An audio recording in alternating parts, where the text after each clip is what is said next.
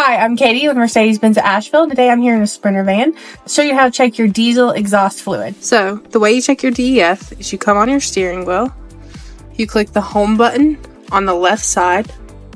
It's going to pull up this screen, and then you're going to do on your little black touchpad, you're going to swipe all the way over to service, select service, swipe down to DEF, and that's where you can see that DEF level.